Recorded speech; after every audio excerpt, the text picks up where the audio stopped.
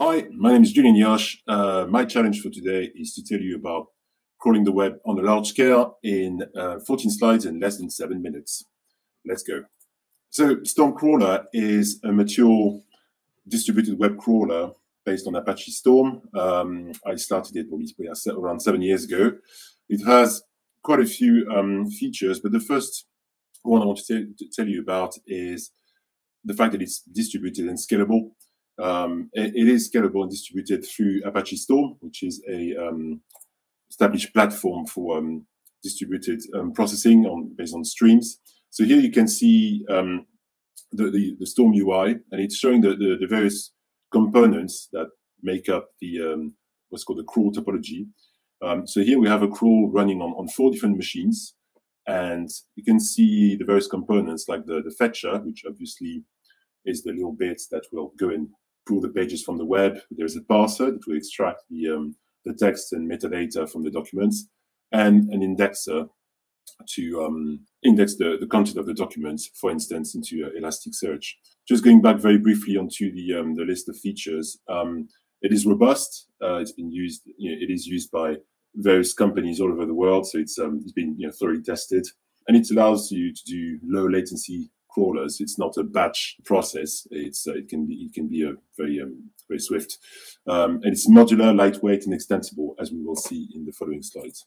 So, as I said, it's rich in features. It does all the things you would expect from a web crawler. So it extracts the content from web documents, not just HTML, but other formats as well, PDF, Word, whatever.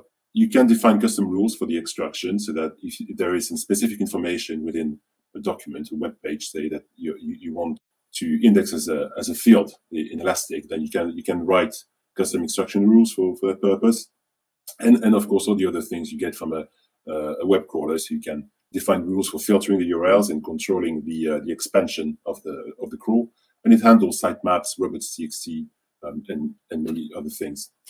I mentioned earlier that it is modular, and there is of course an Elasticsearch module for it, and that gives you 3 things. That gives you first, obviously, a component that will allow you to index the content of a web page into Elasticsearch, giving you your typical search engine behavior, where you can enter a query and see documents containing the terms.